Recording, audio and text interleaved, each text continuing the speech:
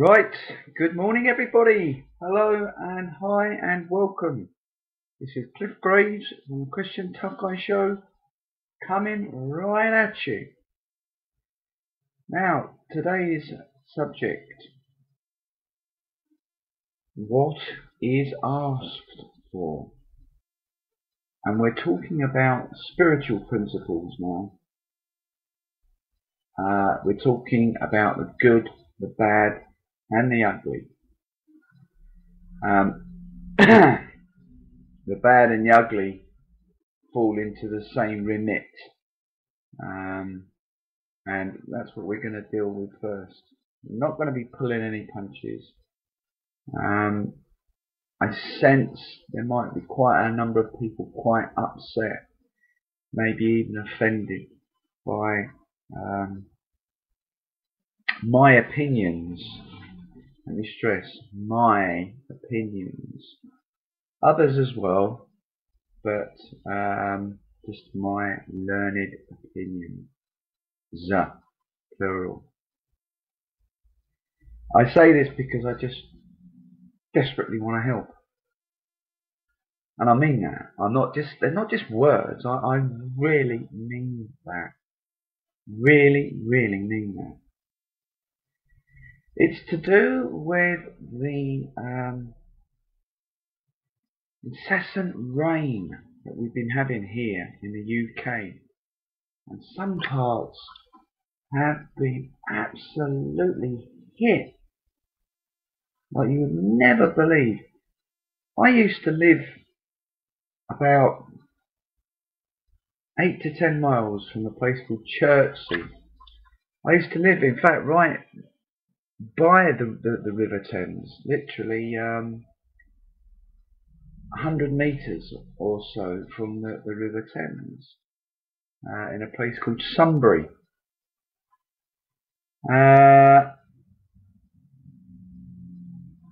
And you know, the situation with all the rivers flooding, and then I watched today on the breakfast news just a few moments ago about Dawlish, where Dawlish Station, railway station, is out of commission and has been for several weeks now, and will continue to be out for several weeks. And I'm trying to look for the positive here, because yes, we do have relations down in places like Lyme Regis, friends in Salcombe, friends in Plymouth. I know that they're being affected, but it does affect the town. The main transport point of the town, Dawlish, which is in fact the main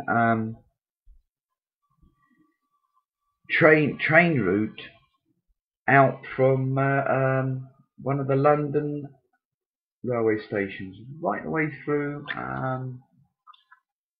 to Exeter. So it's been taken out. So kind of really, you know, trains running through Dawlish are not. You look at Lyme Regis. Lyme Regis is, if you've ever been there, it's one of the most cleanest, well maintained and looked after holiday resorts I think I've ever been to, ever. How you judge, I think, how clean and well maintained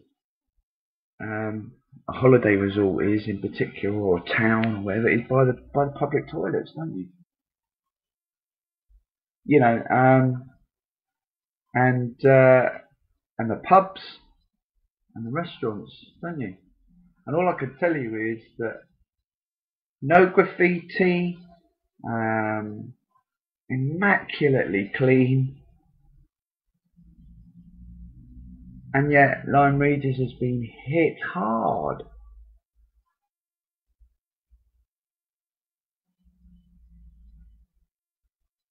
I was saying to you about Chertsey and Sunbury, the town completely taken out. Under about 2 feet, maybe more of water. The people blame, oh, it's the drains, oh, the rivers should have been dredged, etc., etc., etc. They lay the blame, which actually, yes, the local communities and the environment agency, yes, they should be right on it. Because if you look at places like in the Netherlands, but it just doesn't happen, does it? Why? Because they're clued in. Here we're so dumb and so almost retarded, you know? But the point I am making, for what we asked for, we got, basically. This was aired, and I sat in absolute shock by none other than the Revelation TV, and I take my hat off to them, because they go to places where other ministries don't, and that impresses me about them. They're genuine there, the presenters there are genuine, and they genuinely care. But they showed a clip of the, you remember we had the Olympics here, didn't we? Just recently. The closing ceremony, sorry, or was it the opening ceremony? It doesn't really matter whether it was the closing, I can't remember. It doesn't matter whether it was the closing ceremony or the opening, but it was something to do with the Paralympics. And they had this chap there that obviously, nothing taken away from him, being told what to say, how to say it, and had practiced and rehearsed what he was going to say and how he was going to say it. And they had this big book which would look like a Bible that supposedly he was reading from, and it was a summoning up of occultic powers. Now there might be some of you switching off now, saying, you know, we shouldn't really be listening to a spiritual show, the Christian Tough Guy show, should you? Because I very, very, very much believe in spiritual powers, more so than physical and more so than mental. Anyway, this speaker was saying, and we call upon, you know, the so-and-so, I'm not even going to say the word, the so-and-so, so-and-so, to bring rain,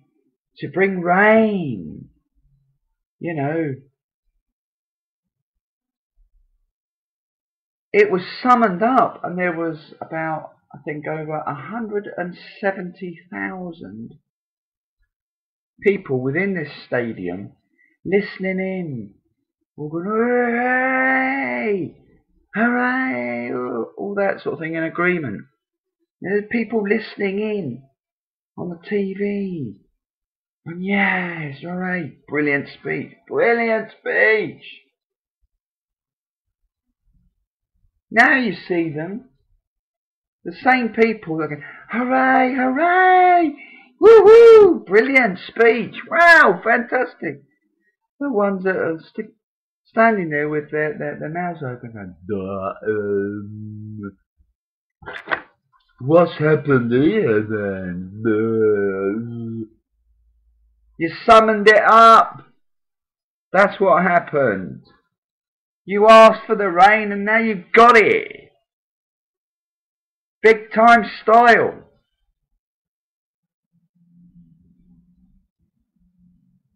I'll tell you a personal experience with me. Before I was a Christian, okay, I was an occultist. I was searching, I was looking for the meaning of life, people. I was searching in all the wrong places. You listen to my testimonial, you'll understand more. But I was looking in all the wrong places. Getting involved in all the wrong things.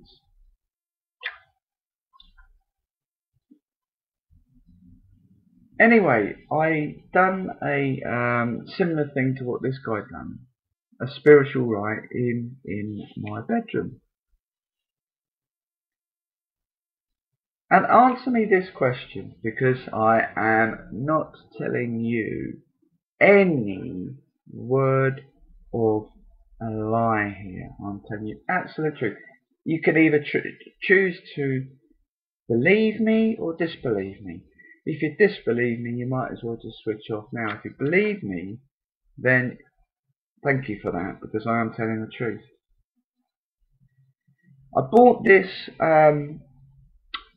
candlestick from a very well-known department store in Kingston upon Thames. The biggest department store in Kingston upon Thames. Massive. That's got many shops within its complex. So you might know the one I'm talking about. And it was sealed in its wrapping paper, you know, its plastic seal and everything else. Just a plain yellow candle. Not scented candle or anything like that. Nothing. Alright? Nothing.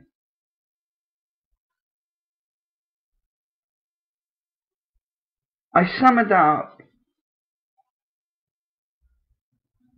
I don't know what.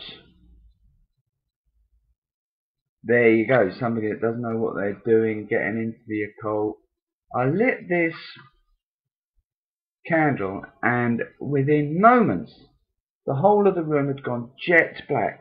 The candle, best described, the flame went about 8 to 9 inches high. I lit it and that was the flame going, and the jet black smoke engulfed the whole of the room. So this summoning up has got, I don't like to use the word power because I'm not glorifying this at all, but there is evil power there. So you see, when they say, oh, let there be rain, you summoned it up. You summoned it up. Don't look glum and dumb on our TV screens when you summoned it up and stood in agreement. Well, that's the bad, and that's the ugly, and it is pretty ugly.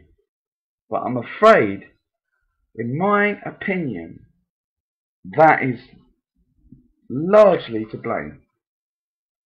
I'm very sorry. However, the good is, if only people could appreciate the good, that the power of prayer in the name of Jesus Christ of Nazareth is extremely powerful. If you go and you look in the Bible, it is absolutely, when Jesus was active within his ministry, you look at the Gospels and you see healing after healing after healing after healing after healing after healing. Again, you can choose whether you want to believe or disbelieve? If you disbelieve, I'm very sorry that you disbelieve. If you think the Bible is make-believe, I'm very sorry. You know, you've got a choice to continue to listen or just switch off.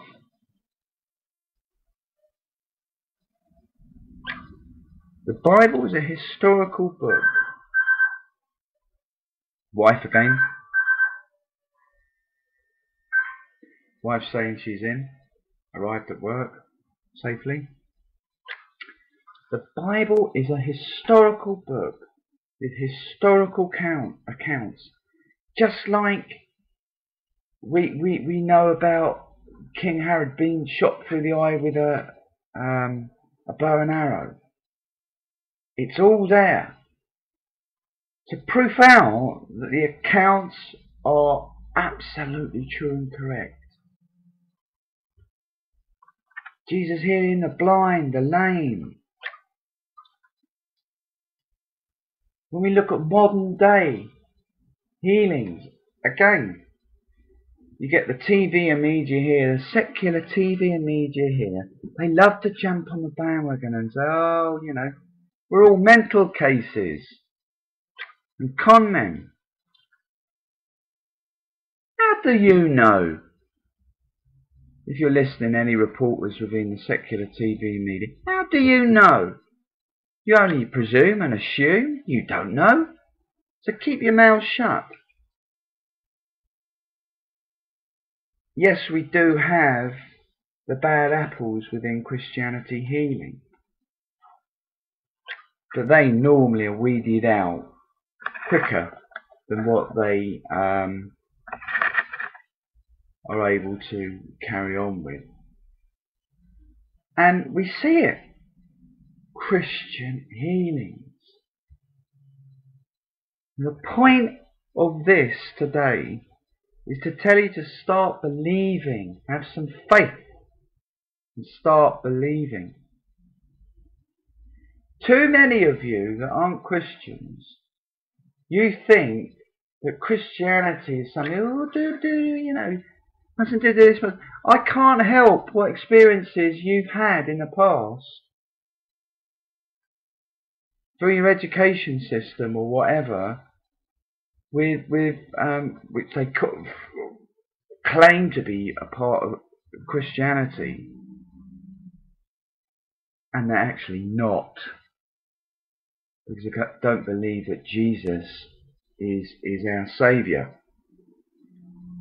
They believe in the motherhood. I can't help that if you've had those experiences. All I can tell you is, if you are searching for the meaning of life, it's staring you right in the face, and that is Christianity.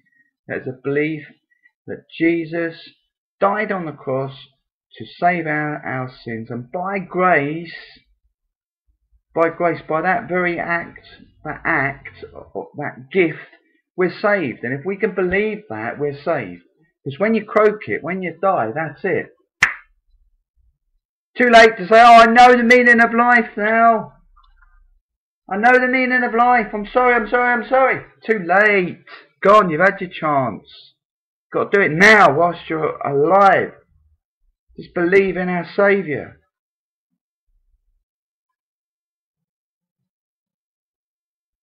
Too many of you will believe that trash that you hear on the opening or the closing ceremony of the Paralympics. They go, I don't know what's happened now. It was summoned up and you agreed it. You stood there and agreed it, nodding your head, yeah. That's what's happened. Telling you that's what's happened here.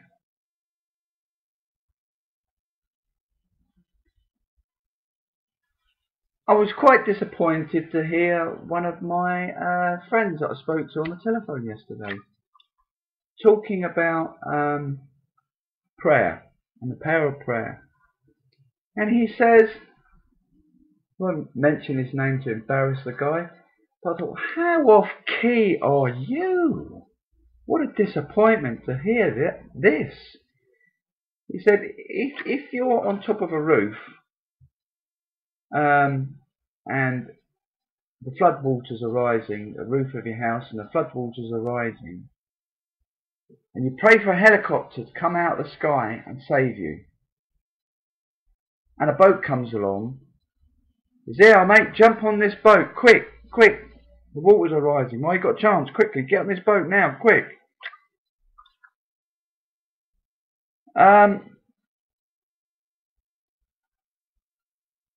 The guy missed the point. When you pray in that analogy that he was using, you'd pray, "Father God, I stand in faith that you'll get me out of this situation, Lord, in any way you can, Father God. Heavenly Father, I pray somehow, some way, you get me out of this situation, Lord. I stand in faith, expecting a miracle, Lord. Thanking you, Father, in the name of Jesus Christ.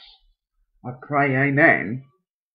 And a boat comes along, or somebody comes along in a canoe or anything, I don't know. That's your answered prayer. But you don't put it into pigeonholes and say, "Father God, I'm praying for a helicopter." Because there is foolhardy prayer. Do you get what I'm saying? So we just have to be wise and understand that what we ask for, we get. Specifically with spiritual principles like in prayer. So I just wanted to clear that up. Okay? There is the good, the bad and the ugly with what you ask for. Today, in the name of Jesus Christ of Nazareth, try asking for the good and see where it gets you. Okay, so thanks for listening, everybody, and speak to you again soon. Bye for now.